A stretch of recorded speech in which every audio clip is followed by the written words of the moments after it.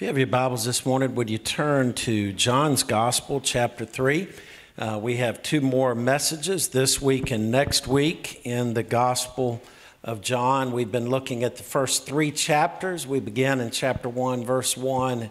We're going to conclude the study of these first three chapters again next week. We're going to be looking at John chapter 3, beginning in verse 19 and reading through verse 24. You know, as you're turning there are exactly 433 instances in which the word light is referenced in the Bible. In fact, the word light is one of the more frequently used terms in all of Scripture. We find it in the third verse of the entire Bible when God says, "Let there be light." And we find light in the very last chapter of the Bible, Revelation 22, where the light of God himself supplants the light of the sun and the moon. And sometimes when the word light is used, it is speaking of physical light, and other times it speaks of a spiritual illumination. And so we have to understand contextually which is referenced each time. But I wanted to just briefly share with you a few verses that speak to light. One I've already mentioned in Genesis chapter 1 and verse 3, God said, "Let there be light." And along with that light came an order, a structure, an awareness.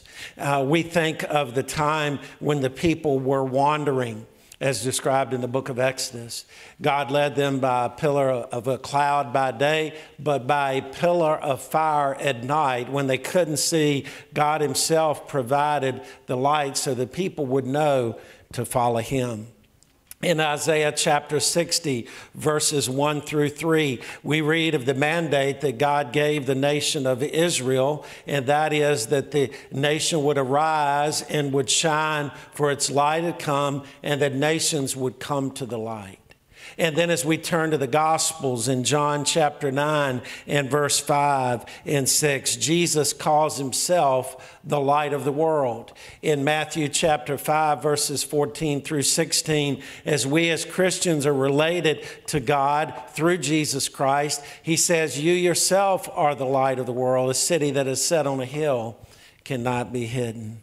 And then, as I referenced earlier, all the way in Revelation chapter 22 in verse 5, we see that God himself in eternity is light. And so in our text this morning, we're going to see how Jesus contrasts living in the light with living in the darkness. And he gives characteristics of each. In verses 19 and 20 of our text, we're going to see what characterizes a life that is in the darkness and spiritual darkness. And then in verses 21 through 24, we're going to see some of the characteristics of the life that is marked by the light. Look with me, beginning in John 3 and verse 19. "This then is the judgment." Jesus is speaking. "The light has come into the world, and people loved darkness rather than the light because their deeds were evil. For everyone who practices wicked things hates the light and avoids it, so that his deeds may not be exposed. But anyone who lives by the truth comes to the light, so that his works may be shown to be accomplished by God." After this, Jesus and his disciples went to the Judean countryside, where he spent time with them and baptized. John also was baptizing in Enon near Salem, because there was plenty of water there. People were coming and being baptized, since John had not yet been thrown into prison. Let us pray. Father, we thank you that Jesus is the light of the world. We sang just a few moments ago that first song, "The Gospel Light." It's the light that is consistent with life and with truth and with everything that is good and everything that is of you. Lord, your light, and in you is no darkness. Yet, Lord, we live in a world where darkness abounds. And so, Father, we pray that as we look at this subject matter today, I pray that every person within the sound of my voice would come to the light, would come to Jesus Christ, not resisting him, but believing on him, that, Lord, the light of Jesus might shine through, and they would be a witness for you. And we pray it in Jesus' name. Amen. For this third consecutive week, we're looking at this dialogue between Jesus and Nicodemus. You're probably familiar with Nicodemus by now. Even if you haven't been with us in these past couple of weeks, you probably have an awareness of Nicodemus. He was a Pharisee, and Jesus is speaking truth. You must be born again to him. We have seen in these past couple of weeks the need to experience the spiritual birth. Now, as we read this narrative, and this week we're going to leave and depart from this discussion that Jesus has with Nicodemus. Next week we'll be looking at John the Baptist and his ministry. Yet as we look at this, we see that at this time, seeds were being planted by Jesus, the truth of the word. Yet Nicodemus has yet at this point to believe.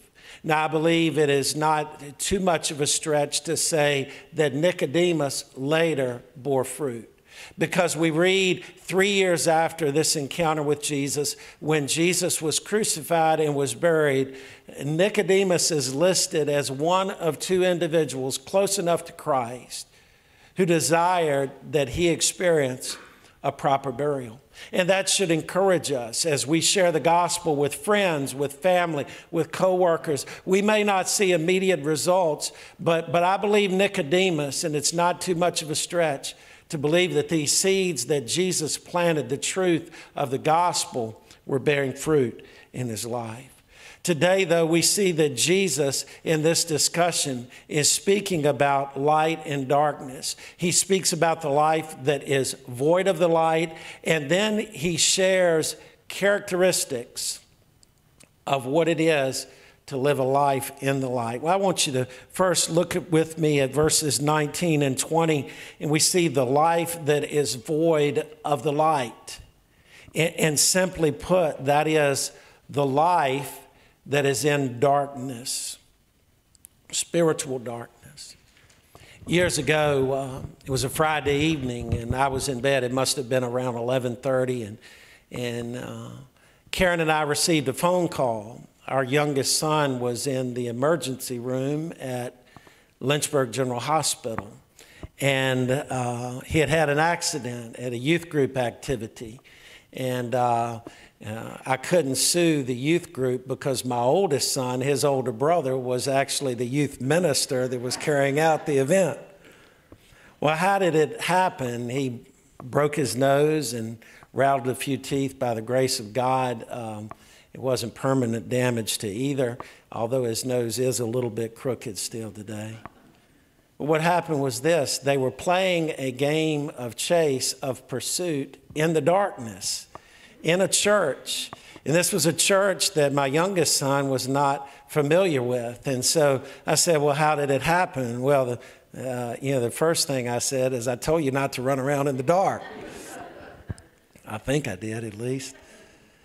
But he said what happened is he went through this doorway that was leading toward what he thought was steps that were going up. And instead, they were steps that were going down. And so he lunged up and got air. He fell down and face planted right on the platform beneath the steps. By the grace of God, he was okay. I wasn't too happy that evening, I'll be honest, with either of my sons. But running in the dark is a dangerous thing, because we can't see. We don't have perception. We're not able to observe reality. We don't have guidance. And the same thing is true spiritually. There are people today who are walking out in the daylight, but they're walking in darkness. They're walking in spiritual darkness. They do not understand. They do not perceive spiritually, visually, the things of God. Spiritually speaking, Jesus is the light. The person who chooses to live without Jesus as Lord is choosing to walk in the darkness. We saw last week that anyone who does not believe in Jesus Christ is already condemned, not just condemned after one dies, but is in a state right now of condemnation. That is, even as a breathing person at this very moment, if one is not trusted in the light, he or she is in darkness. And the point is this: why risk it? Why risk this? You see, hell is a very real place.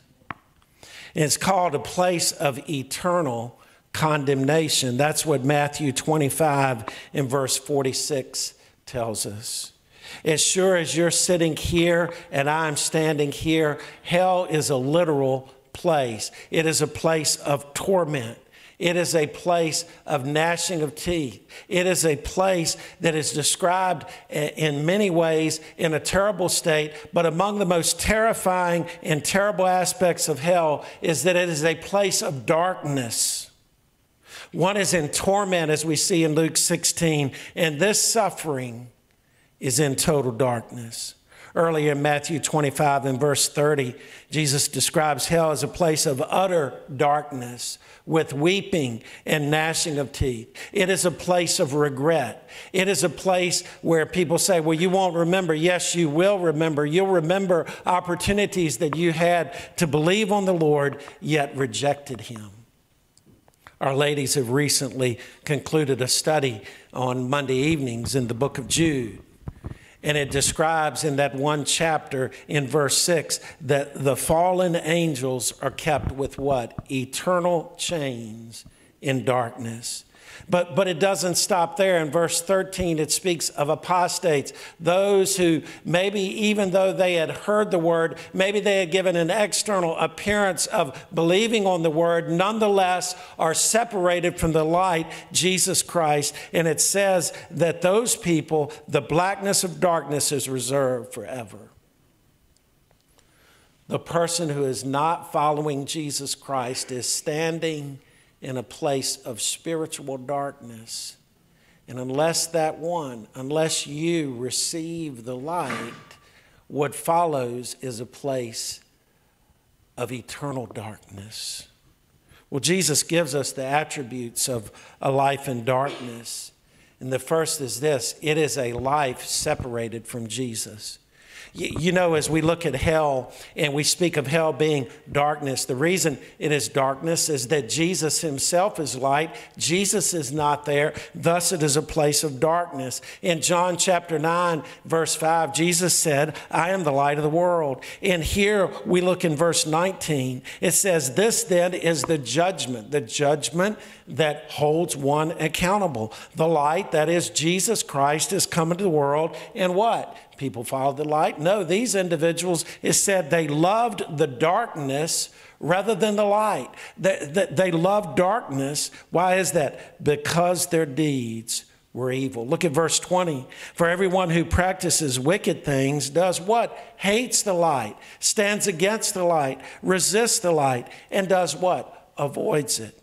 And so the life that is in darkness is a life that is separated from the life-giving light who is Jesus Christ. Does that describe you today? I'm not asking, do you go to church? I'm not asking, do you try to do good deeds? I'm asking, have you believed on the Lord Jesus Christ unto life? But not only is it the life in darkness that is a life separated from Jesus, but it is a life that is pulled by sin. Notice it said that one loves the darkness. The thing that we love, we're gravitated toward. And then it says that the one in darkness practices wicked things. And that present tense carries the idea of a continual action. And so the life in darkness is not only a life that is separated from Jesus, but it is a life that gravitates towards sin. Jesus came to destroy sin. Jesus, as the light, came to remove darkness. Yet the person who is in darkness has rejected the light, has resisted Jesus, and loves being in that continual state of darkness. But I want you to see Not only is it a life separated from Jesus, a life that is pulled by sin, but it is a fruitless life. It is a futile life. Notice what it says in verse 20. Everyone who practices wicked things hates the light and avoids it, so that his deeds may not be exposed. We see that purpose clause there, so that his deeds may not be exposed. What it means is the person who lives in darkness doesn't want to be found out. And you say, well, why are you saying that that's a futile life? Because the very thing they're trying to do, they're not accomplishing. You say, well, you don't understand, Pastor. I look on the TV that people are blatantly stealing and people who are blatantly doing wicked things, beating people in the middle of the street. They don't care what people think. That's what we think. But in reality, they think when they do that, there's no accountability. That they can do it and there's no repercussion. They can carry out the deed. They don't have to face up to it. The problem is God knows everything. Proverbs 15:3 says, the eyes of the Lord are everywhere, observing the wicked and the good. So those who have rejected the light think that in the darkness their deeds will not be exposed. But the scripture says there's coming a day when every deed will be exposed. But here's the fourth thing, and this is going back to last week. The life that is in darkness is a life that is already in a state of condemnation. You can't say, well, I don't know the Lord, I've not chosen the Lord, and I'll just live my life, and when I die, I'll be in darkness. No, the scripture says you're in darkness now, spiritual darkness. You're already in a state of condemnation. It's like if you were to be tried at the point of death now, you would be convicted towards separation from the Lord. But by the grace of God, you're alive now. I don't know about you, but I can see why Nicodemus showed up for Jesus, because he saw the light. He came to honor Jesus. And the life that is darkened by sin is a hazardous way to live. Well, let's look at life in the light. We've looked at the attributes of life in darkness, and no one wants to stay in that state. And if you're in a state of spiritual darkness, I urge you today, heed the Spirit's call to repent, believe on Jesus Christ. But then look at verses 21 through 24. We see the life in the light. And simply put, life in the light is the Christian life led by the Lord. It is a life in Christ. It is centered in Him, not on our own righteousness. Jesus contrasts the Christian's life with the life in darkness. For instance, the life in darkness wants to avoid the light. The life in darkness thinks it won't be exposed. But we see life in the light is different. First, it is a life of obedience to Jesus. Rather than avoiding the light, as we see those in darkness sought to do in verse 20, it tells us in verse 21 that anyone who lives by the truth comes to the light. Ephesians 5:8 says, you were once darkness, but now you are light in the Lord. Walk as children of the light. In other words, he said, in your former way of life, Ephesians, and we studied that a while back, you were walking in darkness. You were spiritually ignorant. You were spiritually misguided. You were led by the world of darkness, not by the light. But now you're children of the light and walk in a way that's consistent with it. And this life with obedience is to be distinct from the unbelieving life. We as Christians, we're a witness to those around us. If we are involved in the deeds of darkness, then we're not a witness to the Lord. 1 Peter 2:9 says to the believers, you're a chosen race, a people who are His possession, so that, again, that purpose, you may proclaim the praises of the one who called you out of darkness into His marvelous light. You see, how does someone move from darkness to light? You don't just wake up one day and say, I think I'm going to walk spiritually in the light. No, God pulls you there. God is the one who calls you out of darkness into His marvelous light. And that life is a life of obedience. Life in the light is an obedient life. But not only that, it is a life of public proclamation. The life in the darkness, carrying out the deeds not to be exposed. Think about it. There's a reason we have curfews. Why is that? Because a lot of bad things can happen in the darkness, can happen in secret. And so the unbelieving life, the life that is apart from the life of Christ, is a life that seeks to conceal the wrongdoing.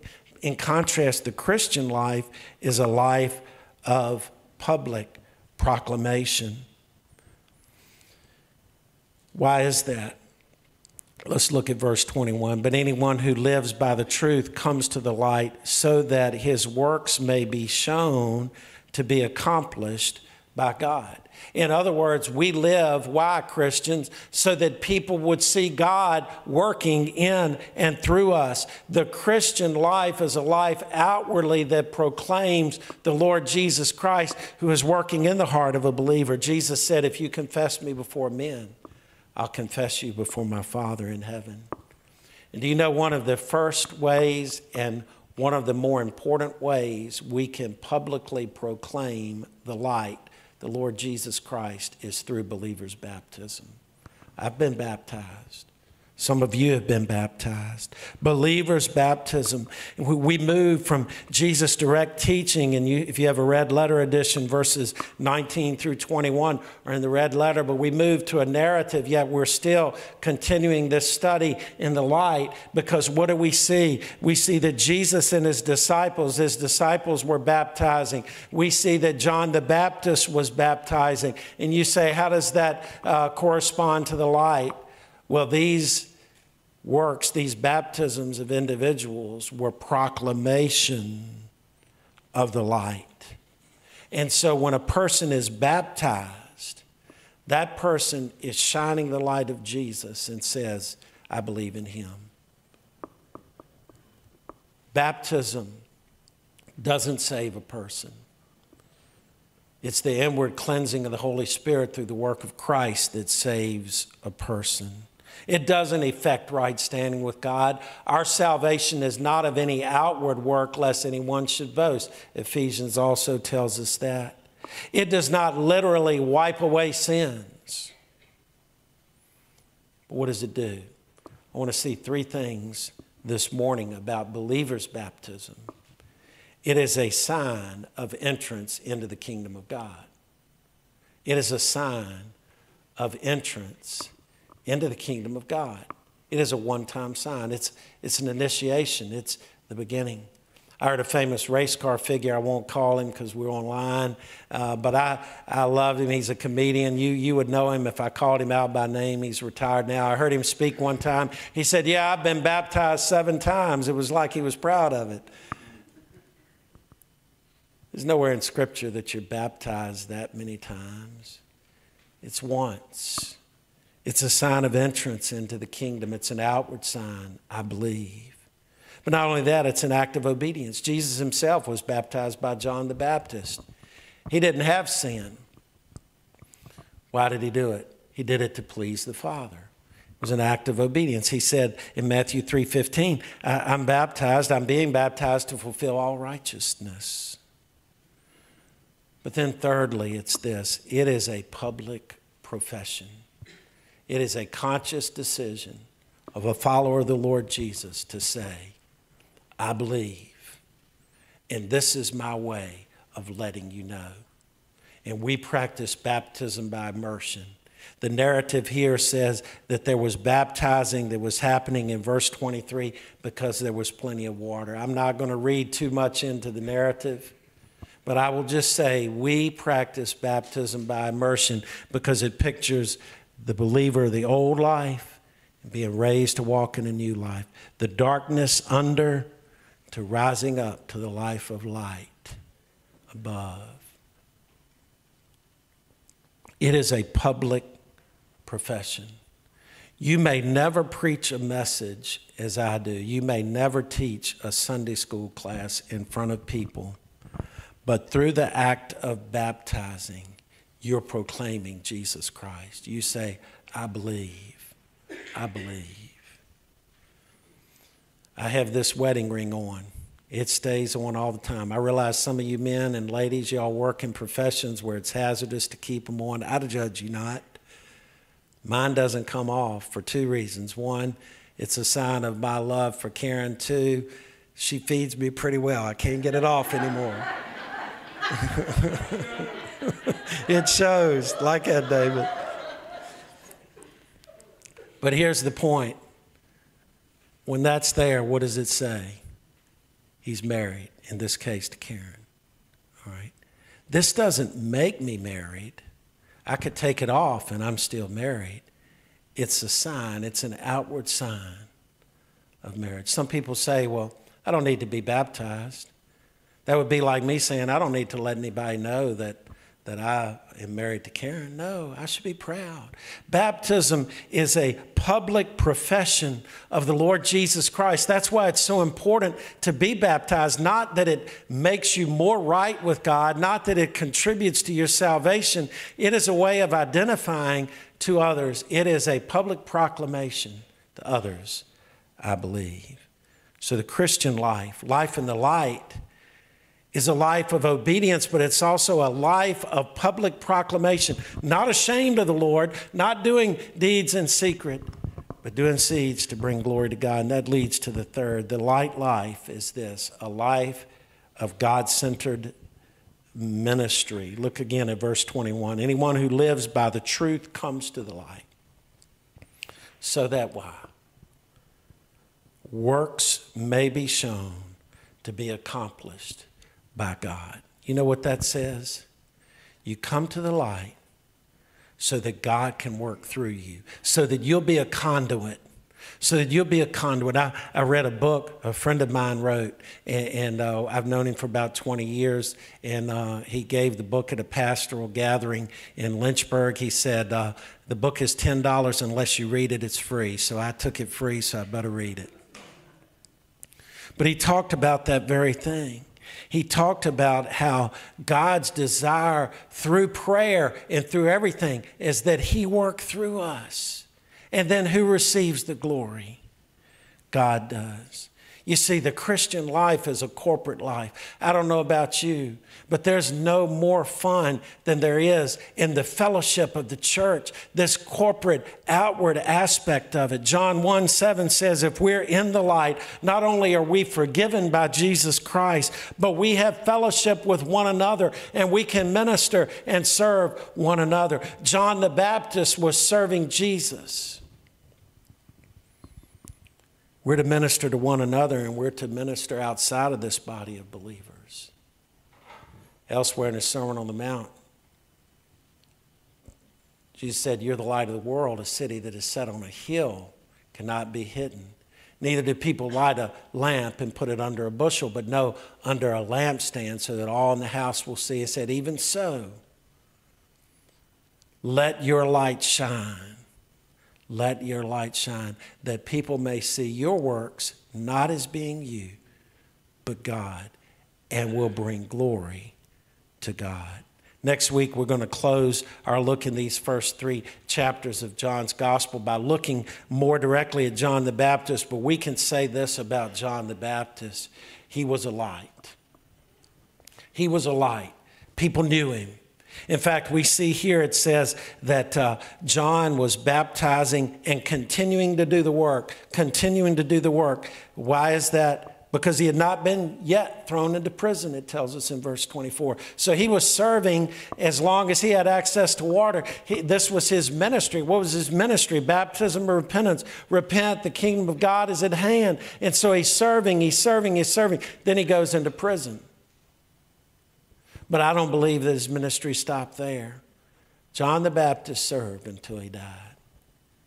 Are you in the light today? Are you obedient to what God's calling you to do? Have you publicly proclaimed him through the act of baptism? Are you not ashamed of him daily in your life? Are you serving him in the local ministry, even as John the Baptist did? And are you serving him in the community? You see, a light by its nature is meant to shine. It's meant to impact others, to have an impact beyond ourselves. The Christian life is to be a life of service to others, that our works may be shown, as it says again in verse 21, to be accomplished by God. That God works in us, that we might glorify him. I wonder today, are you in the light? Are you in the light? Or are you still in darkness, minus the light, Jesus Christ? I call it refrigerator theology. The light in the refrigerator is either on or off. It's never off on off. I've shared with the church before, sometimes I try to crack that door open and see when it comes on. But I can promise you this, it's one or the other. And in your life today, you're either standing in a state of darkness without Christ, standing in a state of condemnation, a risky state. Should your life be taken from you today, you would be separated in a place called hell of eternal darkness. Or maybe today, you're in the light. I pray that you are. If you believed in the Lord Jesus Christ as his light being manifested through you, talk is cheap. Are you living the life that you profess? Do others see a difference? Is your life a life of obedience? Is it one of public proclamation, God-empowered ministry? Maybe this morning you need to follow the Lord in believer's baptism. I was blessed this past week, or actually a little over a week ago. I saw a testimony of a young man that grew up in this church, Frankie Brown. Many of y'all know Frankie. Frankie made a profession of faith, believed in the Lord Jesus Christ, and was baptized, and they had it, the baptism, on their church website. So I got to see the video of it. He preached about as long as I'm preaching now. I mean, I was so proud of him. And I remember him saying this, tired of playing games. I'm serious about this. And he began to look at others. Are you serious about him? If you're serious about him, you should do the same. You see, living life in the light is the best life, but it's a life that must be lived. Let's live it before the world, that they would see our good works. Not to say we're good, but they might see the works of God in and through us, that God would be glorified. Let's pray. Father, as we have looked to your word today, we thank you for Jesus Christ, who is the light of the world, who called us the light. And Lord, even as the moon receives its light from the sun, Lord, the only light that we have that is true eternal light is that with Christ working in and through us. Father, if there be any here today who have not believed on the Lord Jesus Christ, I pray that they would realize the gravity of the situation, that right now the state they're in is a state that is separated from you, that is pulled by sin. And Lord, they need to trust in you. Father, there may be some here today who have made that decision in the heart, but have not been proud enough to publicly proclaim Jesus through baptism. I pray you would stir their hearts today. Father, there may be others in the light today who are just feeding off the light, but not emanating the light. Feeding off of your goodness and your grace. They've been blessed financially. They've been blessed family-wise, but everything just goes to them and nothing goes out.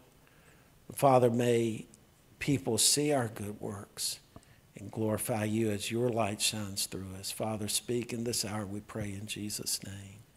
Amen. We want to give you an opportunity to respond today.